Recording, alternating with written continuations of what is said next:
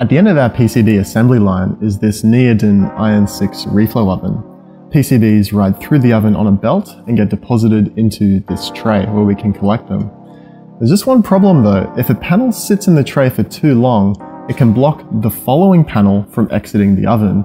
And that's obviously a bit of a risk because it means that a panel could get overcooked and destroyed. In large production lines, this problem is solved by using automatic unloaders that pull the panel out of the oven. And if we upgrade our oven, we'll look into that as well. For now though, we explored lots of ideas like chutes, ramps, and belts that would carry the panel away, but none of them really inspired much confidence and would likely take up more space than we have available.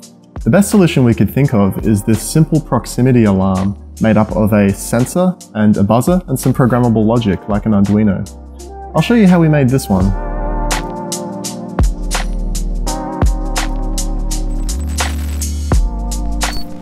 These proximity sensors are great. You can tune their sensitivity from a dial on the back, and an LED shows the output status, making them really easy to debug. I started by gathering a proximity sensor, a buzzer, an LED, and assembling these onto a proto shield.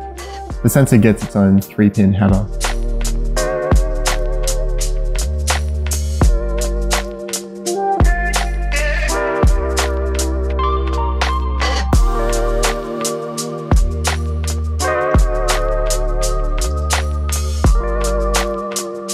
I already tested the sensor at various heights and angles over the output tray, so I was confident it's suitable for this project. The only thing you really have to look out for is direct reflectance from the tray, so it's best to mount the sensor at some angle.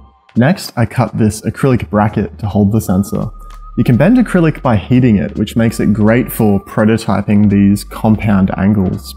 First, I bent the bracket about one angle that I wanted, and then twisted it to create the compound. Really straightforward. To mount the bracket, I included these deep etches to locate some magnets, and they worked out as a really pleasing press fit. Next, I whipped up some code to make the alarm work. If a board is detected, then you get a single beep and a flashing light. If the board stays there for a while and isn't removed, then the beeping just becomes a bit more insistent. Now it's time for a dry run. Everything seems to be working as intended. I place the panel in the tray and the alarm gives a beep and a flash. So the proof of concept works. We're almost done. I just need to find a suitable enclosure for the circuitry, something to keep out dust and add some protection. I didn't have any enclosures on hand that would accommodate an Arduino and a proto board on top.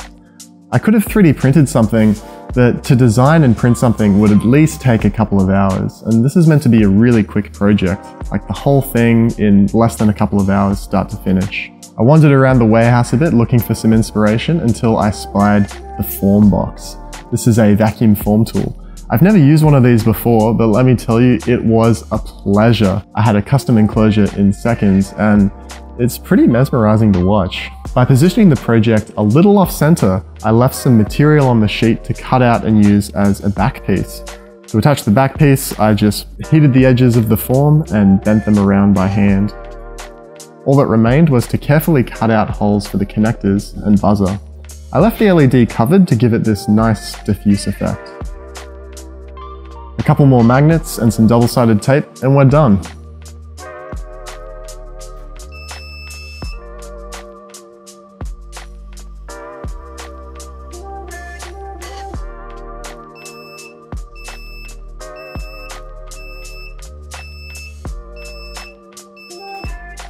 Now, you could likely connect one of these sensors directly to a buzzer and call it done. You would have an alarm whenever the sensor is active.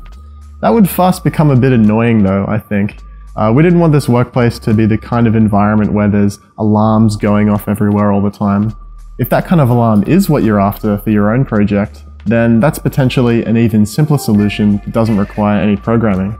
We release these factory videos every week to give you a peek into the PCB assembly process and the various side projects that crop up from time to time.